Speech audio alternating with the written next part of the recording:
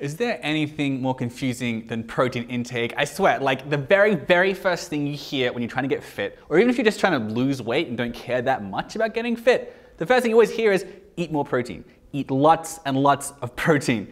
But what does that actually mean? Because we're not talking about eating enough protein to avoid a deficiency. The USDA recommends like about 60 grams per day for that. What we're talking about is eating enough protein so you can gain muscle if you're in a bulk, preserve muscle if you're on a cut, and just gain as much strength as you possibly can. Well, this is Nick at BarBend.com, and if you want a really easy answer right now, I'll give one to you. Consume protein with all of your meals and have 1 or 2 protein shakes a day. That's gonna be enough for most people to produce a measurable effect on body composition, especially for people who just don't really want to think about it that much. If you're not into tracking your calories and measuring every gram of protein, just have some protein with every meal, have some protein between meals. That's gonna give you some okay results, you'll be fine. But what if you want to be more than fine? What if you want to be your best? What if you want to have the best body you possibly can? How much protein should you consume? Trust me, I found it really confusing myself, or at least I did until I did a bit of research. I spoke to the very clever Dr. Mike T. Nelson, who's going to be joining me later in this video. And it's not quite as complicated as a lot of people make it out to be. So today we're going to talk about how much protein should you eat to build muscle or maintain your muscle, how much do you consume if you're in a big calorie deficit, and what's the ideal amount of protein to eat at one time. So before I get into all of that though, I'm going to address the question that's probably on everyone's mind. Isn't the answer just 1 gram per pound of body weight? Here's the thing with the 1 gram per pound of body weight rule. It's very easy to remember, it'll get you results, and it won't hurt. So it's totally fine, but is it 100% necessary? Probably not. I think actually the most influential paper published on this was a position paper from the American Dietetic Association, Dietitians of Canada, and the American College of Sports Medicine, all of whom came together to release this position, to release this number of the amount of protein you should consume per day for optimal health and exercise performance. This one number. This is it. Are you ready? We're giving you the answer early. It's 1.2 to 1.7 grams per kilogram of body weight, which is about 0.54 to 0.77 grams per pound of body weight. Markedly less than that 1 gram per pound of body weight rule. What you really need to remember is that when it comes to gaining mass or losing mass, far and away the most important component is the amount of calories you consume. Protein is an important part of those calories, but so are the carbs and fat. And then of course there's also the micronutrients, and then there are the workouts you do and your recovery and how you sleep and stress. All these other components are going to come together. So don't think of a protein shake as like a one-way ticket to a Schwarzenegger body. That's a ton of other stuff you have to be mindful of.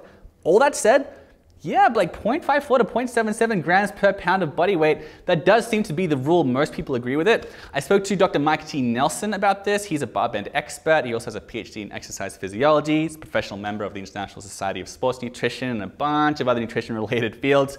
He's basically a walking library for this sort of stuff, and spoiler, he agrees that 0.7 grams per pound of body weight is totally fine.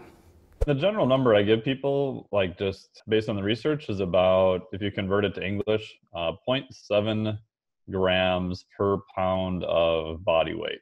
So that's based on some chronic studies, but basically kind of pool all those studies together and you get about 0.7 grams per pound of body weight. Most of the other position stands that have come out will kind of match that. So the ISSN one matches that.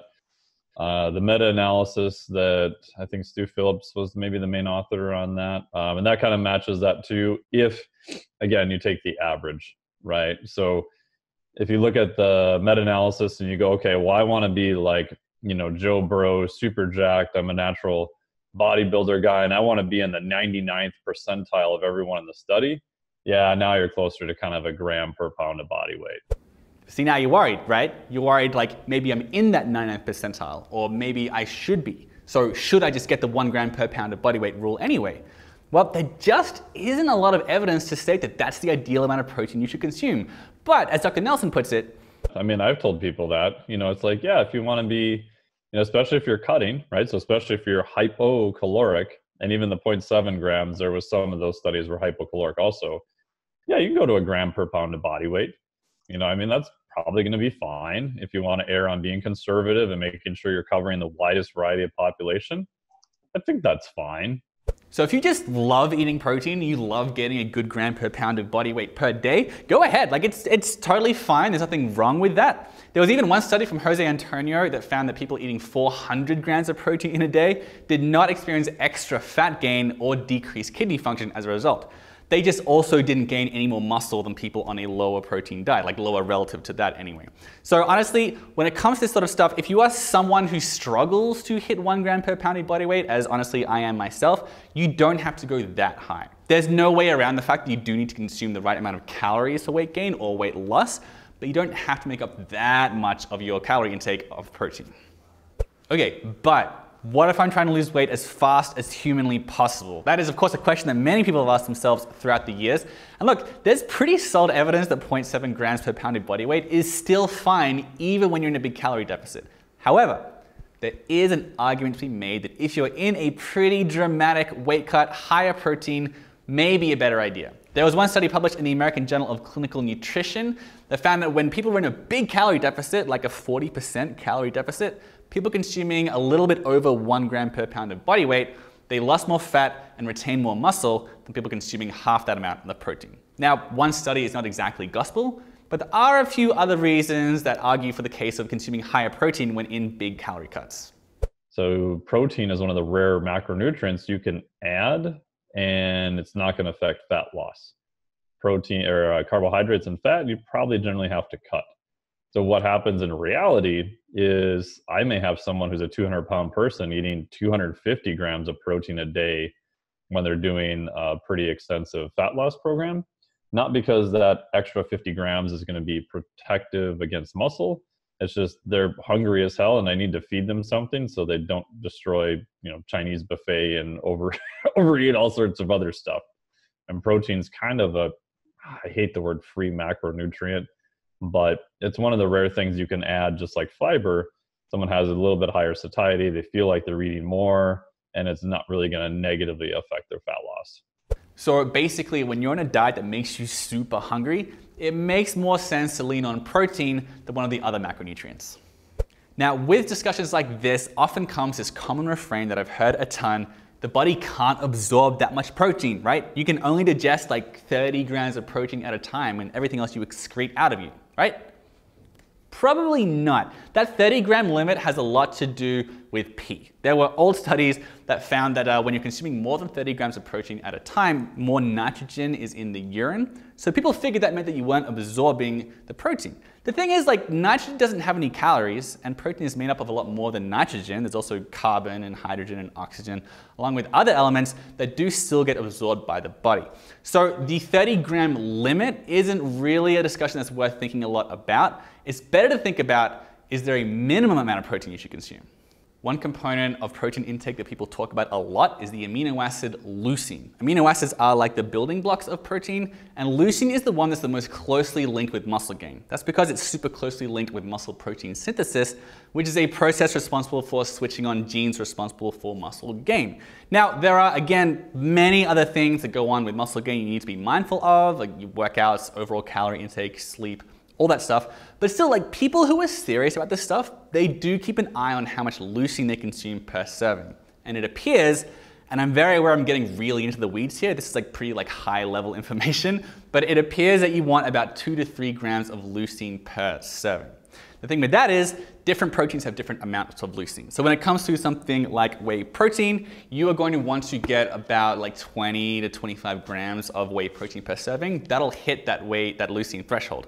When it comes to soy protein, threshold's a little bit high. You want about 30 grams to get that amount of leucine.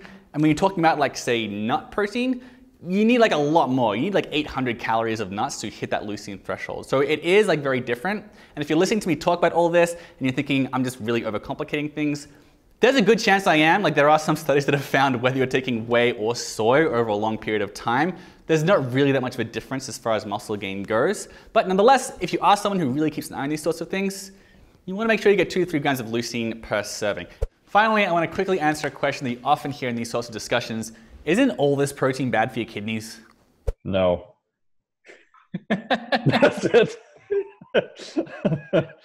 This has been researched a ton because, of course, it's important to know, given how many people are told to consume high protein diets and how many people are on high protein diets, it's very much in the public interest to figure out if a high protein diet is bad for the kidneys. There just hasn't really been that much evidence to suggest as much. It does give the kidneys more work to do, But like there was one study on resistance-trained men who consumed 1.5 grams of protein per pound of body weight, which is a ton. This was over a year. They found no impaired kidney function, no impaired liver function. There was another one on bodybuilders consuming 1.3 grams of protein per pound of body weight.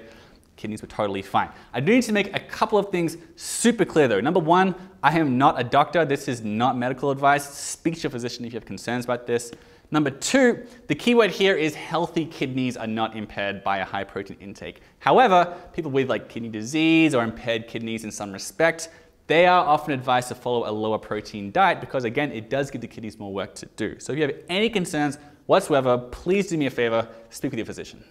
All right, that's everything from me on how much protein you should consume every day. Remember, there is a big difference between how much you need to avoid a deficiency and how much you need to look and function at your best. Pretty much everyone reputable and pretty much all the big studies agree 0.7 grams per pound of body weight, totally fine. If you like having more, go ahead. Doesn't seem to be any negative effects associated with that. I really want to thank Dr. Mike T. Nelson for coming on today. And if you want to read the full article that I wrote to go with this video, where I get a bit more nitty gritty with the studies, and you can read out all the research I've done myself, just make sure you Google BarBend, how much protein.